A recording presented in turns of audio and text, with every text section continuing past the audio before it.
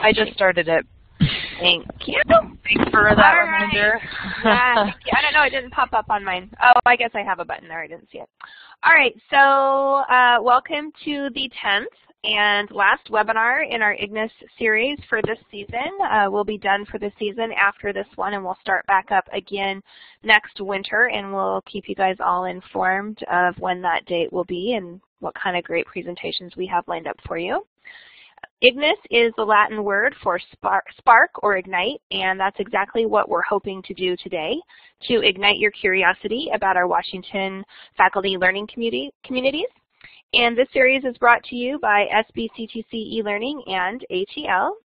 My name is Alyssa Sells, and I'm the SBCTC eLearning Program Administrator, and Jennifer Wetham is my counterpart, and she is the SBCTC Program Administrator for Faculty Development. We're kind of two parts of the same coin, and you may have heard of us referred to as the Dynamic Duo or the Wonder Twins. We're planning on getting t-shirts made, so sometime you'll see us wearing our twin shirts. What's our new thing? It says Wonder Twins on the front and then on the back, like excessive genius.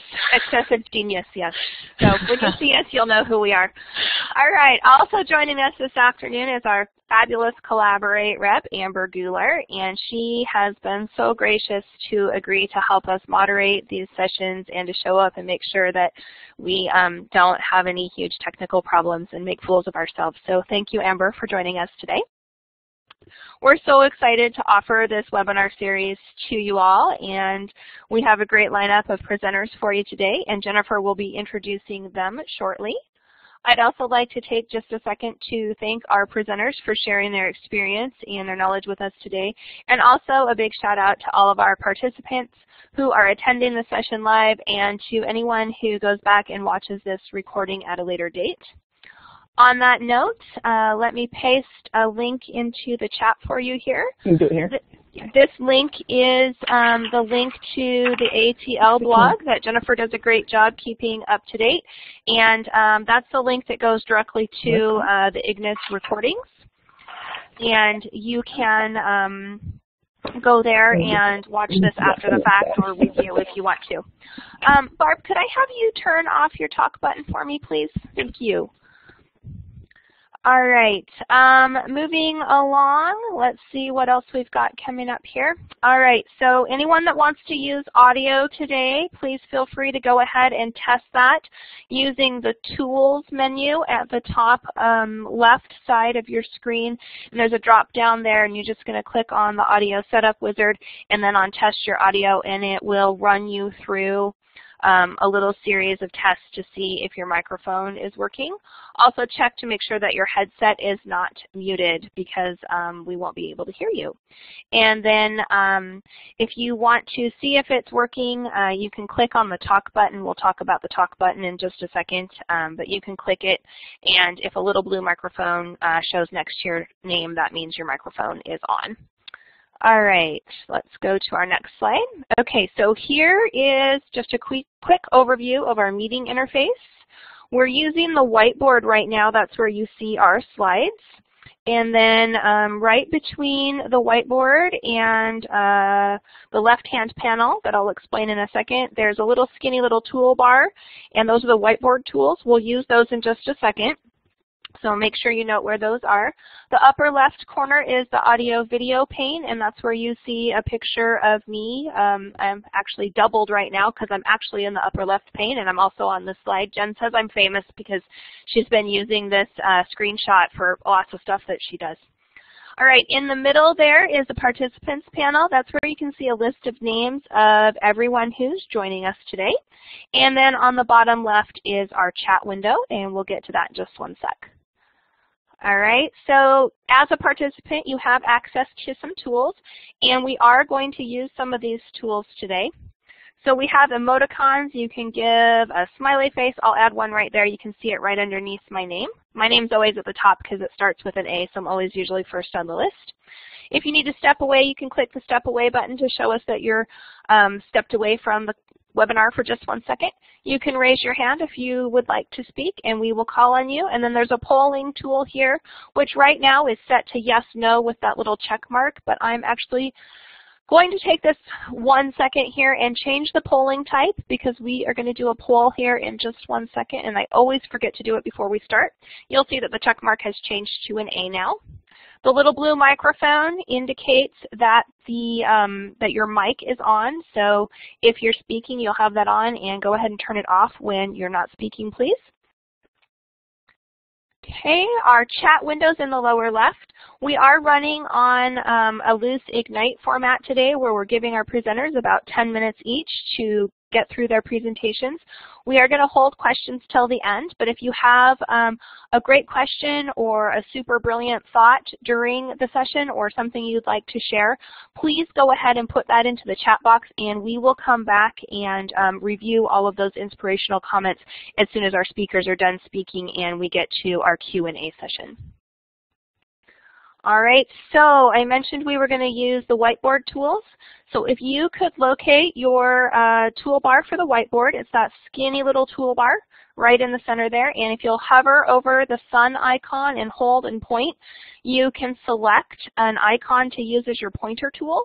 Feel free to practice on this slide if you'd like. We're actually going to use this on the very, very next slide. I'm going to pick the smiley face, and I'll put one on here for you so you can see what I'm talking about. Looks like somebody grabbed a green check.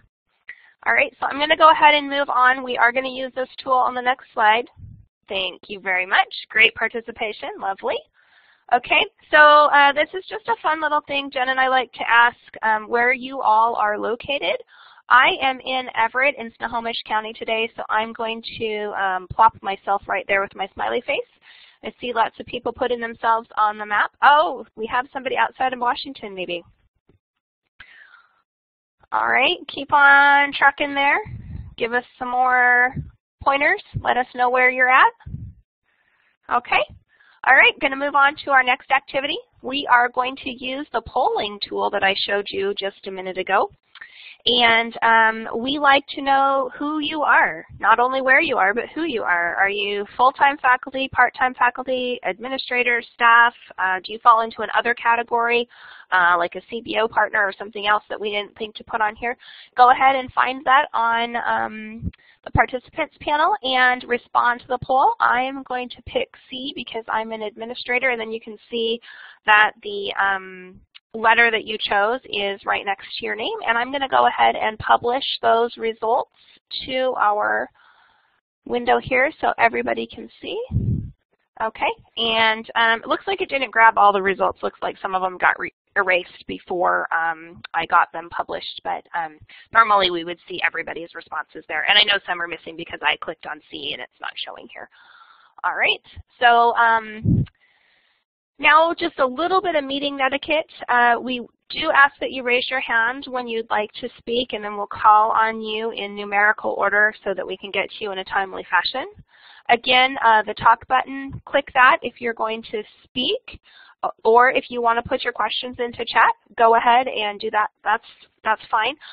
Do remember to turn that talk button off, though, when you're done speaking, because we can hear the background, we can hear you typing, we can hear your kitty snoring, which is what happens at my house. My cat sits on a chair behind me and she snores sometimes.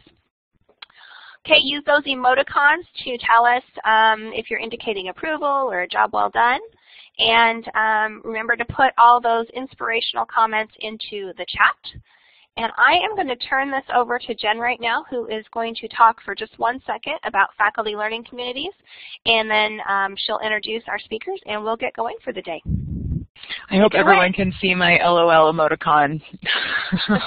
I don't think I've ever talked for 1 second in my life. So welcome, and thank you again for joining us. And I just wanted to talk for a few seconds about what a faculty learning community is. We use we're inspired loosely by the Miami model. And faculty from all different disciplines, or sometimes from the same discipline, get together and engage in an active year-long program that is really designed to foster their professional learning. And it can, of course, involve students and staff as well, because we all know it takes a village. There's lots of different things an FLC might do.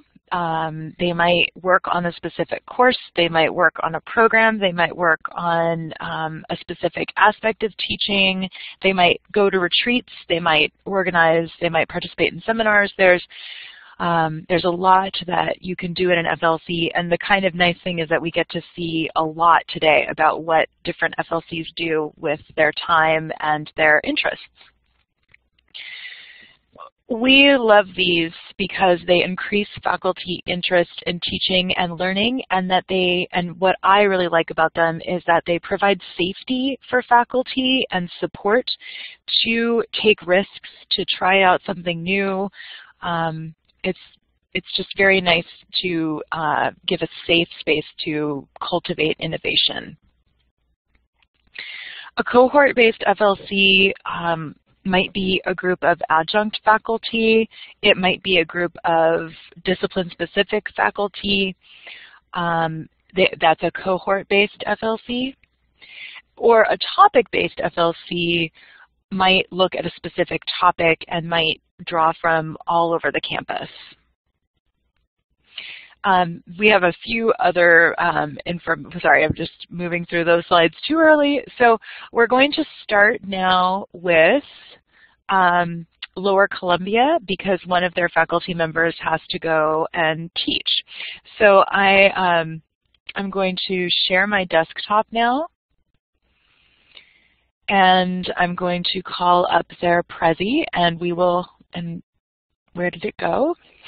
Excuse me for 1 second while there it is. Okay.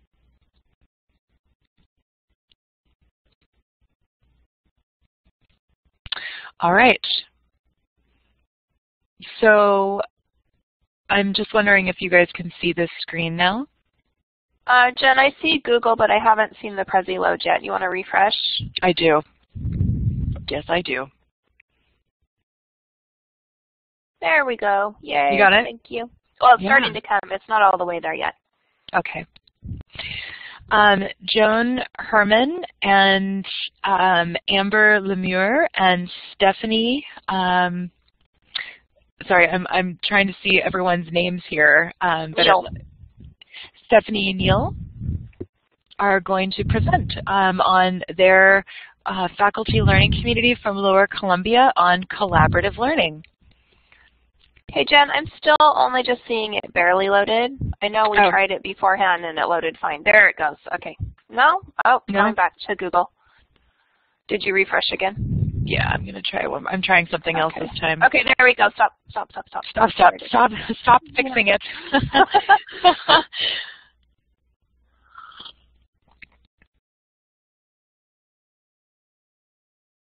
All right, ladies, go ahead. Whenever you're ready.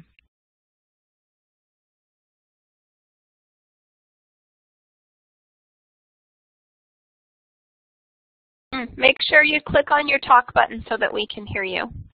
Oh, okay, there it is. Looks like they might have a mic delay, Jen. Oh, okay. I'm not sure.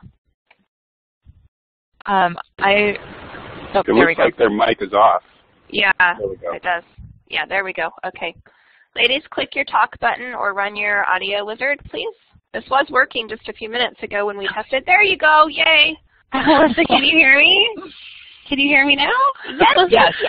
Okay. Wonderful. We're in business.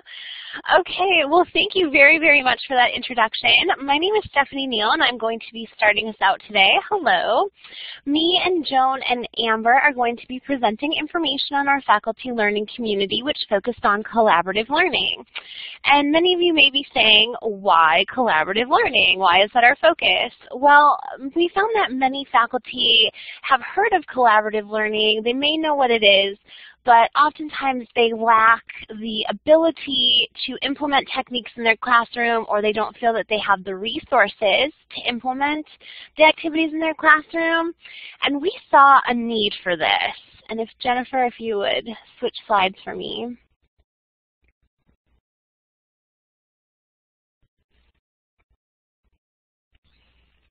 I'm sure many of you have seen this in your classroom in some form or another. Students that look disinterested, they've disconnected, they don't have any engagement for what they're learning, and it really, that lack of connection to the content doesn't make for a very effective environment. And we wanted to try and do something different. We wanted to get away from the boring lectures where the instructor talks for a prolonged period of time and you see the students' eyes start to glaze over and they've completely disassociated. If you would switch the slide for me again. Oftentimes I think our students, when we're talking for a prolonged period of time, just hear wah, wah, wah, wah, wah, just like Charlie Brown. And we don't want that. We want the collaborative environment. We feel that students need to be active participants in their education in order to be successful. Learning not only from the instructor, but learning from each other is really so important. And so our faculty also wanted to share ideas and learn from other faculty members around campus too, which is really the inspiration for our faculty learning community. And I'm going to pass it over to Joan Herman, and she's going to tell you our inspiration for our FLC. Hi, I'm Joan, and you can switch slides. Thank you, Jennifer. You read my mind. I teach English here, and I'm also the Faculty Professional Development Coordinator. And a little over a year ago, a large group of us from Lower Columbia went to the Achieving the Dream Conference, the national conference in Dallas, Texas. And we are an Achieving the Dream school, as I know many other Washington community colleges are. And one of our faculty members, Brad Benjamin, whom you will see at the very end of this slideshow, happened to attend a workshop put on by a group of faculty from Patrick Henry Community College. And they have an institute, they've developed it, called SCALE, and that acronym stands for the Southern Center for Active Learning Excellence.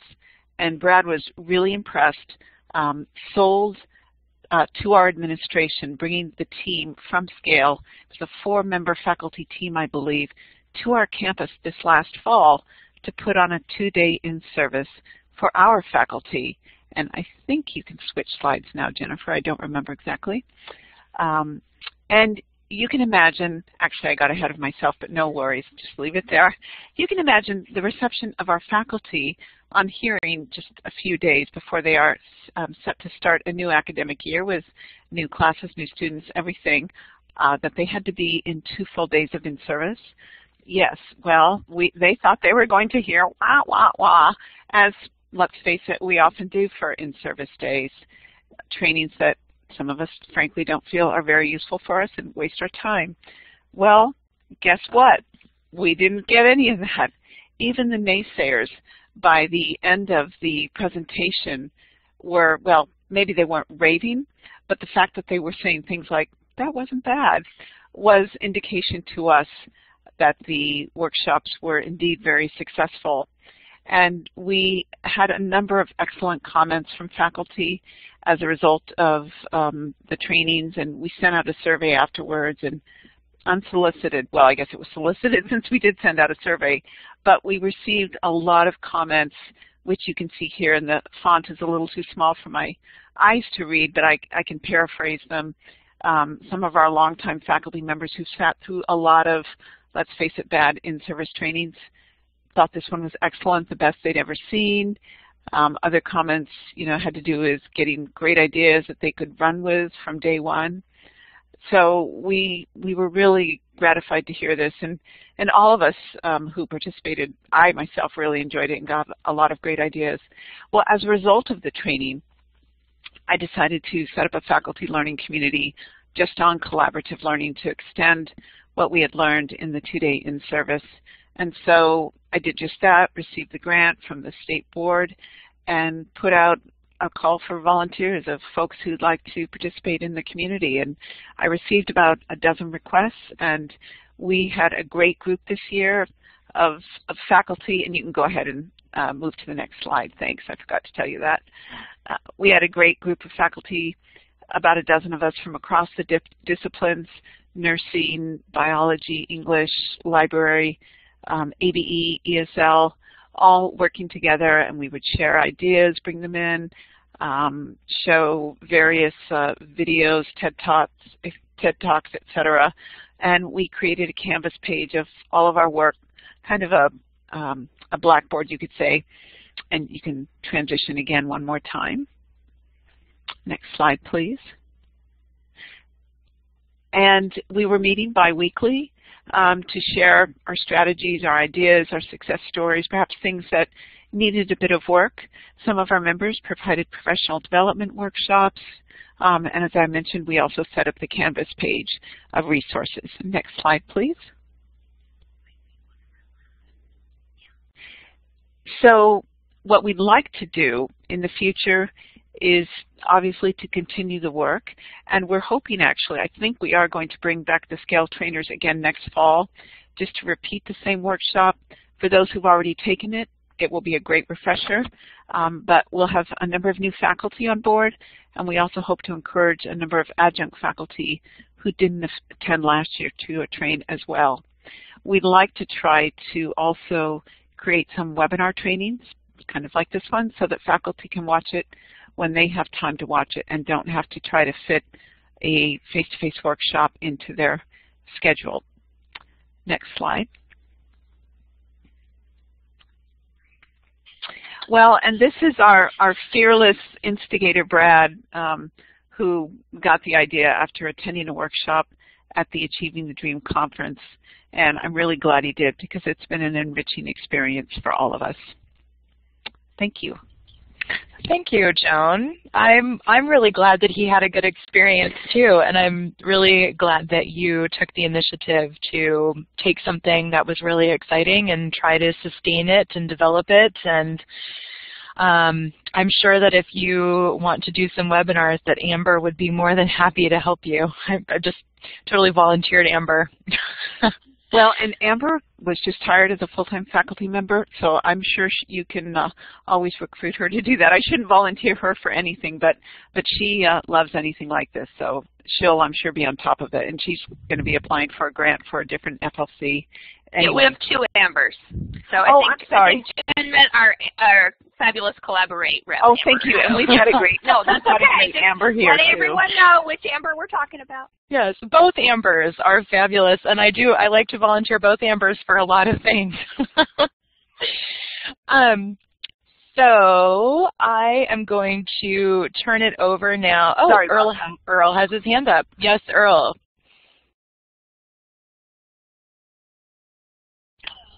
Oh, never mind. I had application sharing sputtering, but it just opened up. Thank you. Oh, okay. Yeah, sorry. That was my bad. So I think we're ready to hear from Pierce College about their interdisciplinary collaborations between professional and technical programs. So Kathy and Terry, take it away. Okay. Hi, I'm Terry, and I'm Terry Morand, and with me is my colleague Kathy Bassett, who you can see in the little photo. Can you talk for a second, Kathy? Hello. So that she shows up. As you can see, she has with her a friend who you're going to meet a little bit later. Okay. At Pierce, we've had a faculty learning community which focused on bringing together professional and technical program faculty to explore where and how their programs might collaborate in order to enhance student learning. I would like to start by defining the lens through which I view this learning community. I personally am an academic transfer person from Spanish and French that transplanted to professional technical. So that was kind of an adventure. Uh-oh. I lost my slides. There they go. Okay. So the inspiration for this project came from Kathy's and my earlier collaborations. She provided bloodborne pathogens training, and I have provided interpreter services for dental hygiene, Kathy's field. The group included representatives from dental hygiene, a strong showing. I think there were 3 people from dental hygiene, from veterinary technology, criminal justice, homeland security, emergency management, diagnostic health and fitness, nursing, my program, which is language interpreting, and one person from the University of Puget Sound physical therapy program. The first lesson was that getting a group of professional technical faculty together is like herding cats. Everyone's very busy, not only with teaching, but with heavy advising loads, with advisory committees, and then maintaining industry standards and meeting their requirements. The first meeting, even with the promise of food, was not only difficult to set up, but also very poorly attended. Not only that, one of the few people that showed up was completely confused about what we were doing and never came back.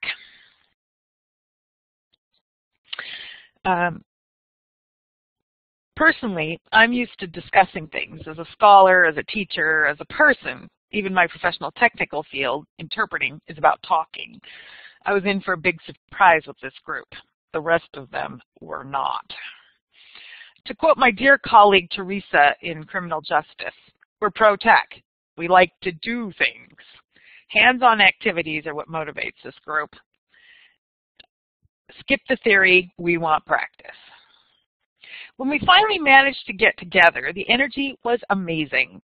Everyone was talking to everyone with great enthusiasm and fabulous ideas, and really wanted to work with each other, and even all together. It turns out that there are recent requirements for health professions to do interdisciplinary training.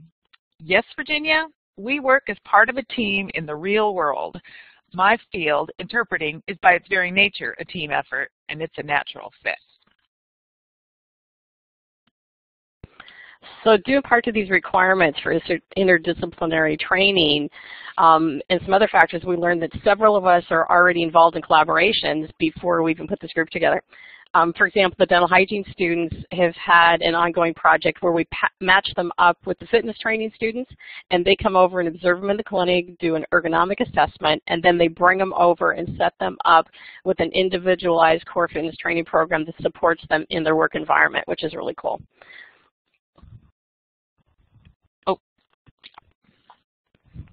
So the constellations of collaboration emerged, and we found potential connections that we want to continue to develop. And fortunately, there was enough room for everyone. Otherwise, we would probably be really, bumping into each other and trying to kind of vie for position on what we're going to do.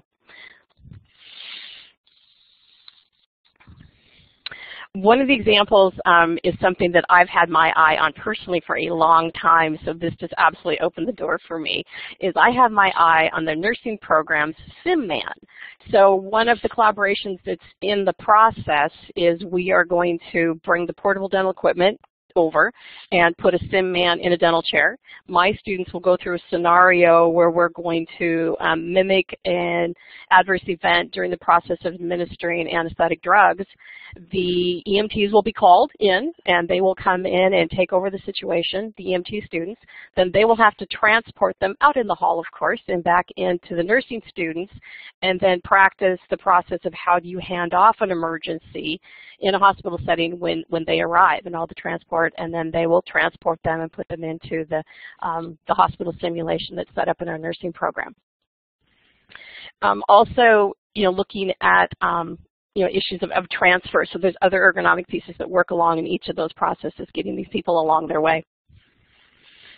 The next thing that happened for us is another collaboration that's bringing a service dog trainer to campus, and it stemmed from an event that happened in the dental clinic. And I had one that had to do with interactions that were very awkward with the handler and the human, and then another when the human was having a problem, the animal was giving their signal, but the animal got very upset, and we kind of had a dangerous situation with an unhappy dog in a patient's lap in clinic, which kind of sparked this whole thing of how do we help the people that need the service animals? How do we help the service animals be successful? How do we have them in our environment? And so this is my Daisy, who lives with me, and we now have 6 full-size stuffed animals that are geared up in their service dog training gear, and we have them placed around with the different technical programs, and as they go through a service dog awareness training, they will win a dog for their program that they can create simulations with. I'm lucky enough to live right down the hall from the EMT students at the end of my hall, so we're working with them to set up some collaborations between the dental hygiene students, the EMT students, and then deal with what do we need to do with the animals. Another example is in the case of an EMT emergency, this animal needs to be in the ambulance with them, and they need to know how to deal with that. The other one that was, really, near and dear to us is we got to go on the road, and Terry set up a field trip for us, and we went over and shared some time with the folks at the physical therapy program at UPS. And we literally came home with a spreadsheet full of opportunities for different relationships between our physical therapy assisting program and their physical therapy, their occupational therapy, our dental hygiene.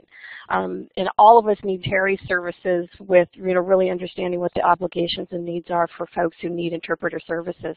So that was a really rich adventure. The most amazing project is incorporating every program represented into a big campus disaster drill. So now, in preparation, we're candidates for participating as volunteers in disaster drills around the area. Oops, uh-oh, here's where one went out of order, I think. Oh, sorry about that. Is it, did we lose it entirely? That's okay. We'll just do it with that. Sorry. Okay. There was a crying baby. I lost my crying baby. Here, I'll move it. Just a second. So now that's okay. There we go. What didn't work was that my vision included, Kathy and I wrote this grant together, but my vision included a mini curriculum planning retreat at which we would sit around discussing our ideas and sipping wine. This got tossed out early on. In retrospect, how could this group have given up precious hours of class and lab time? I personally, with language interpreting, am hogging all of these projects. Everywhere that people are getting access to services, interpreters have a potential role. Each of these collaborations provides an experience for my students, plus an opportunity to educate future healthcare and other service providers about working with interpreters. The conclusion we can draw from this is that many of us want to provide our students with opportunities to collaborate in a way that best approximates the real workplace they'll encounter, full of different people filling different roles. We would very much like to engage in conversations with anyone involved in this type of collaboration or interested in becoming involved. This type of work doesn't necessarily need to be campus-based, as evidenced by our collaboration with University of Puget Sound. So if you can't find a collaborator on your own campus, options still exist for you.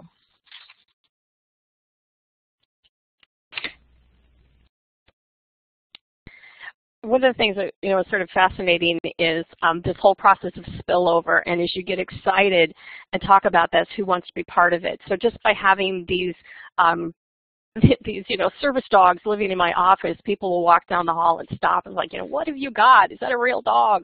And be able to tell them about what we're doing. And so just Tuesday, I had two folks, the one that deals specifically with our students with disabilities and their service animals on campus, and the other individual who is from HR and deals with any employees in a situation of need with their service animal. And so we were able to share what we were doing, and then that led us to the discussion about what we're actually doing on campus as a policy to protect the interests of everybody. And they hadn't realized that because of our dental hygiene clinic, most of our humans and animals coming together are patients from the community, and they don't fall under the policy of either of the projects of the campus at large. So that led them to realize we can actually engage literally our administration as well as our students and our community, and we discovered that we have to actually fix our emergency exits because we had one of our handicapped individuals on our committee and project actually get caught where she was outside the door in her cart and her dog was trapped inside, and we didn't have the time to get them out. So that brought, the team down here to fix the door. That was good.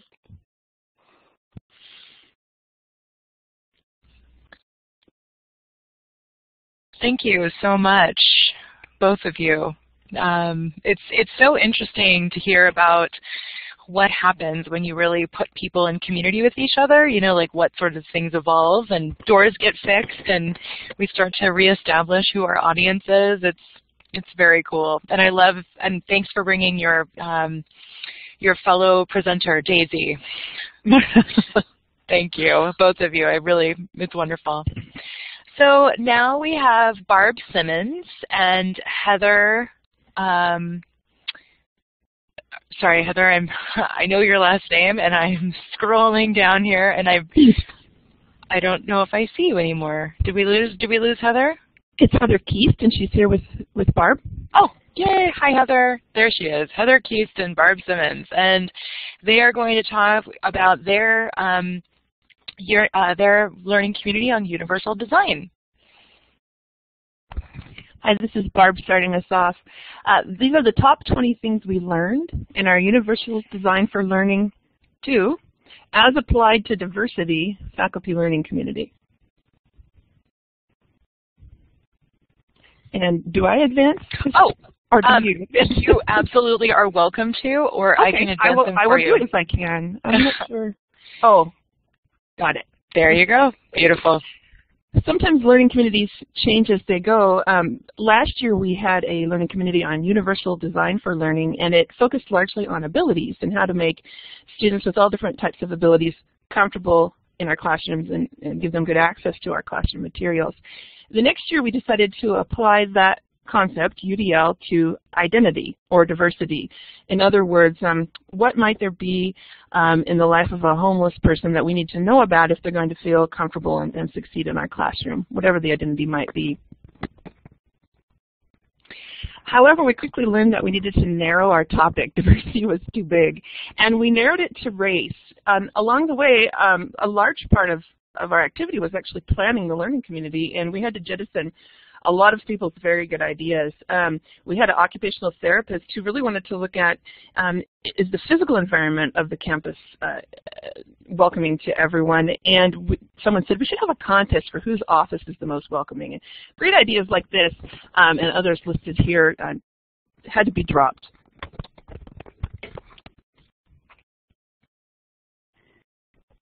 So we tried to build on our experience with the first faculty learning community we did to try to increase our participation. And one thing that we learned this year is that stipends don't necessarily improve participation.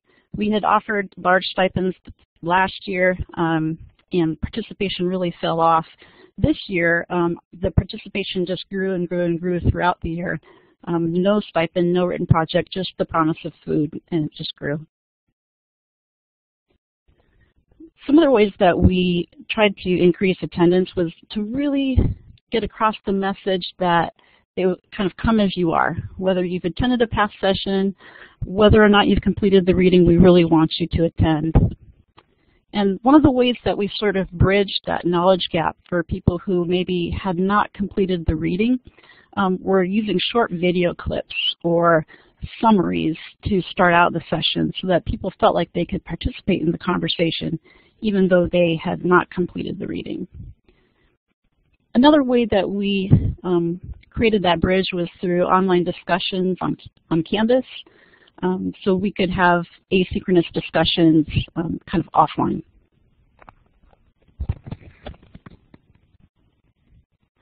Our faculty learning community included administration and staff as well. There was a little bit of fear on the part of faculty that having administrators at the table might silence some voices.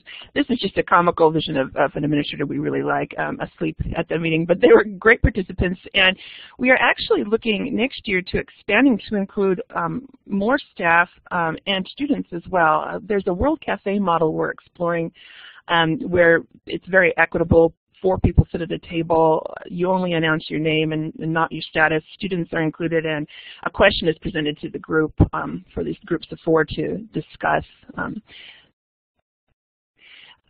One of our most valuable members was a staff member who had experience in multicultural efforts, so we just thought it was useful for everyone to consider maybe expanding beyond faculty.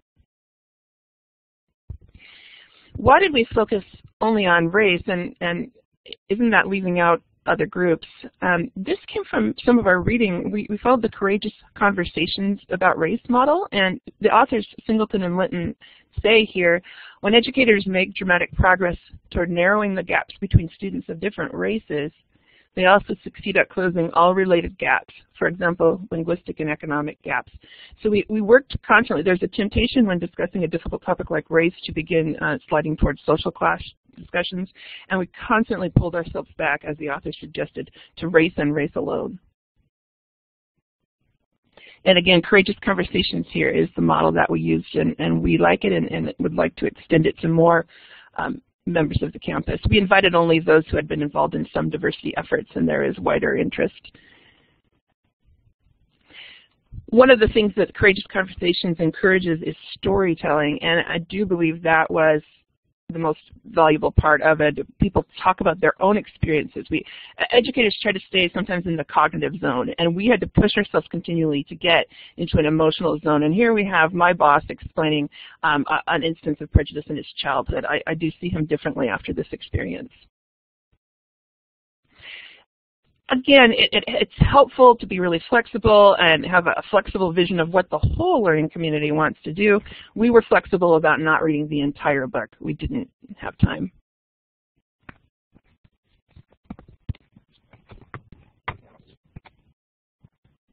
Oh, it is strange to talk about race when most of the people in the room are white, as is true here in Spokane.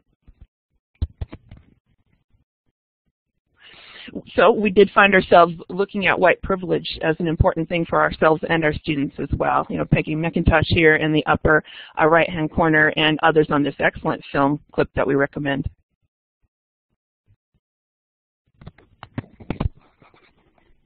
So I think when people have been engaged in diversity efforts for a while, they start to forget what beginners aren't familiar with. So the concept that white is a race was a new one for some of the participants. Another was the concept of microaggressions, specifically racial microaggressions. And one employee shared this article with us. It was addressed towards social services professionals primarily, but as a teacher myself, I found it very applicable to my classroom teaching, and would really recommend that other people read that as well.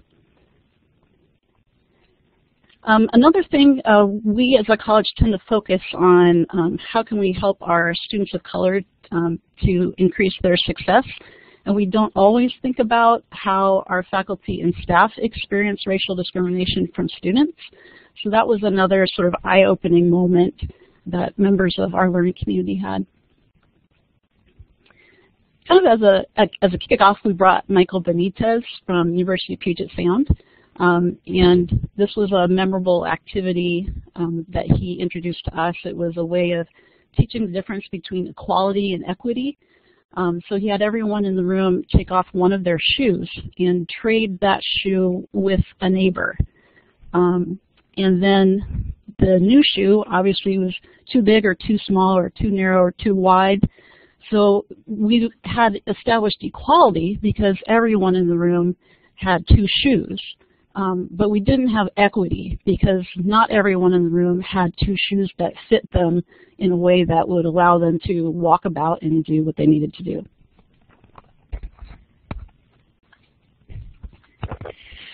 Some of the participants expressed partway through an interest in hearing about, well, how do we teach about race in a classroom full of students? And one faculty member with some expertise on this led a seminar, and basically the message was that meta discussion, very direct meta discussion, is important. To say to the students, you know, early in the quarter, maybe spend a couple of days on how shall we talk about race in here?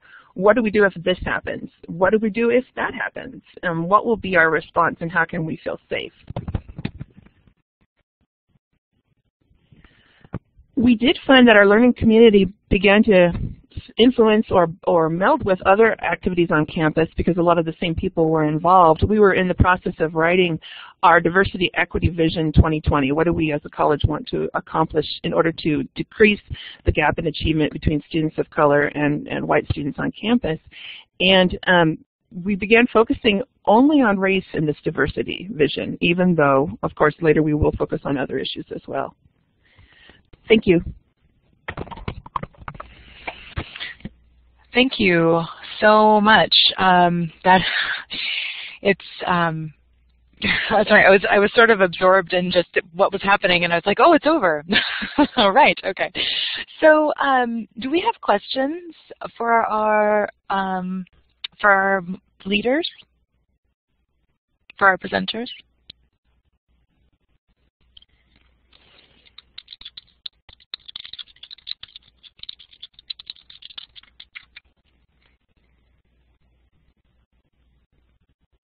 And feel free to type in questions, or if you have a microphone, just go ahead and speak them. I can see that a few people are starting to type.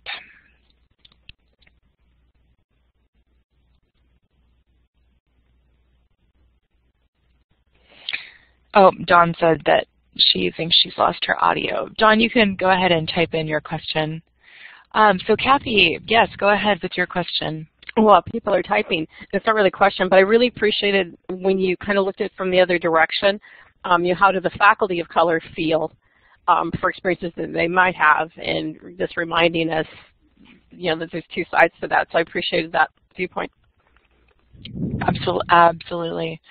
I have been really interested in microaggressions recently, and I think that's why I was sort of like in my own little world. I was just sort of thinking about that and how courageous it is to have a space, where people can talk about those things and really educate each other on the realities of the experiences. So Laura writes, I wish we knew more about white, middle class, unemployed, and perhaps apathetic students. Achieving the Dream focuses on color, but we have more male, white students who have challenges. Do others experience this, and what do we know about this group? Great question. Does anybody have anything to offer about serving? Like I keep thinking, Brett Burkholder at Pierce Puyallup has done a lot of work on that. Oh, thank you, Terry. Terry, do you think could you provide like a quick introduction, like maybe just shoot Brett an email and CC Laura on it? Would that be?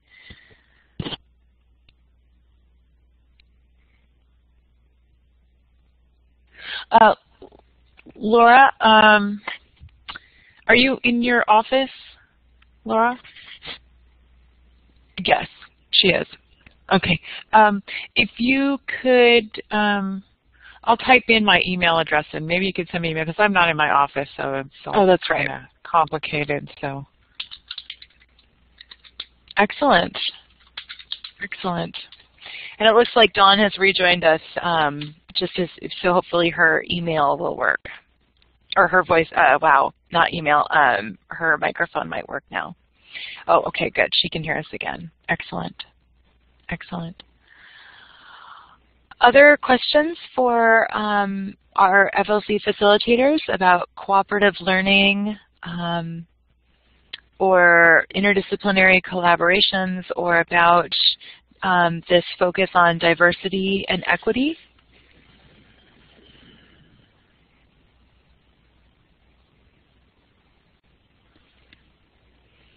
It's all very inspiring, and it's so fun too. I really like the way all three presentations shared with us not just some of the content that they worked on, but shared with us some of their activities and also sort of the process of being in an FLC, because it can be challenging.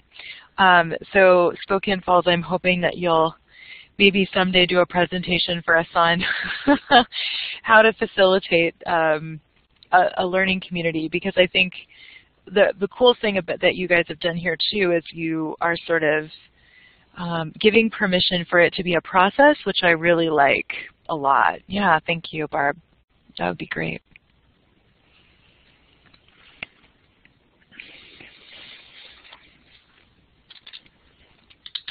Other questions or comments for our FLC facilitators or FLC participants?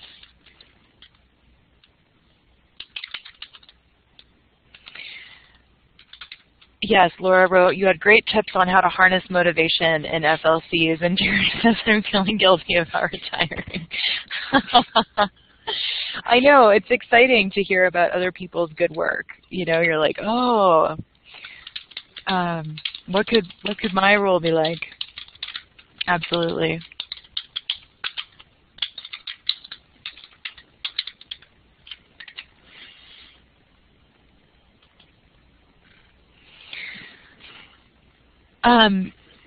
She says, I'm not retiring from the interpreting program, though. No, that's good. That's good. We don't want to lose you. Well, thank you, everyone, for joining us today. We have just a few more slides here at the end. So if you're interested in more resources about faculty learning communities, I have a few resources for you. And here is my contact information and Alyssa's contact information if you want to get in touch with us. And Alyssa was very kind by saying that I've been updating the blog, but I haven't updated the blog with the slide decks and the most recent recordings, and so that is definitely one of my projects, trying to just get all of this great information up so other people can access it. And finally, we have this, we have a survey here from SurveyMonkey, and if you wouldn't mind, if you're watching this or if you participated today, if you wouldn't mind just taking a few minutes to fill out a very brief survey, that would be great. And I'm just looking to see where my, I just need to, I'm on it, Jen. I got it. Oh, thank you. I'm sorry. I forgot to cut and paste that. Thank you. No worries. Just have to make sure my typing's right. Yeah. Yeah. So Alyssa's going to type this into the. Oh yeah. I guess I could have just typed it, right? SurveyMonkey, not too hard. Okay. I think I typed it correctly this time. Perfect. For you all. So unless there are more questions, I will release you all to return to your stacks of papers and grading. It's that time of the quarter. Thank you so much for making the time to join us today. Thanks, Jennifer. Yeah, thank you. Thank you, Dawn. Thank you to our presenters. Thank you, Joan. Joan, did you have one more thing to say? No, I just said thank you. Oh, thank you. Yes, and No great problem. job, everyone. Thank you. Thanks for a great year. I can't believe it's over, Jen. I know. I can't either.